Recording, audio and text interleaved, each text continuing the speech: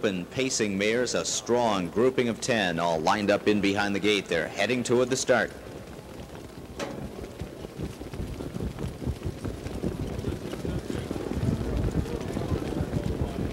And they're off, even beginning for everyone, and Armbro View heads out for the lead. Nobody really barreling out of there. Frightening Peach flashing a bit of speed as usual. Moe Motion in from the inside is racing in third. Art Affection has come out in fourth. Verisimilitude is in behind her fifth. Long Island Lolita takes a talk sixth. Molly Can Do It will drop in seventh. Eighth under some early urging is Time Frame Ed. Then racing in ninth is Precious Shopper, and Star Siren trails in 10th, and they are straight alignment. Armbro View through a 27-2 opening quarter, and Frightening P is landed in the pocket. She'll draft along from there. Moe Motion in is third, and Art Affection following along in the draft in fourth. Verisimilitude is gapped slightly in fifth. Then it's Long Island Lolita. Molly Can Do It is ready to roll, but Miller wants some cover for her. Shooting the gap up the rail, Precious Shopper is gaining several spots on the cones. Further back, waiting for the flow to go, is Time Frame In, and a tough spot for Star Siren, who trails the field as everyone jockeys for position heading into the wind past the half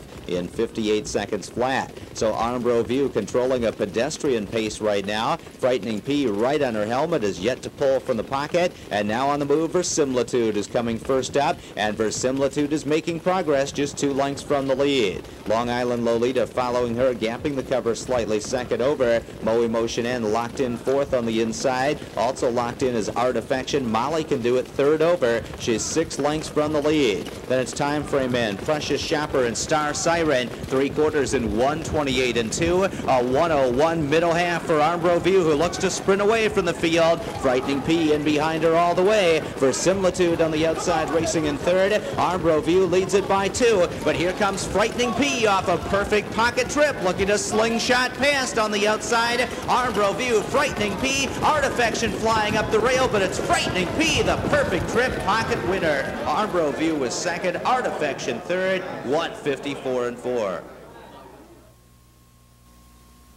She's the fastest pacing mare in the history of harness racing, Frightening P. 7-year-old Camtastic black mare out of Unmerciful by Call for Rain, all by Calvin Harrison and Arthur Blutstein of New Jersey. Calvin Harrison trains. Luke Ouellette's second winner tonight, as Frightening P makes her first start off the layoff, and her first start of 2003, a winning one with a perfect trip score in 1:54.4.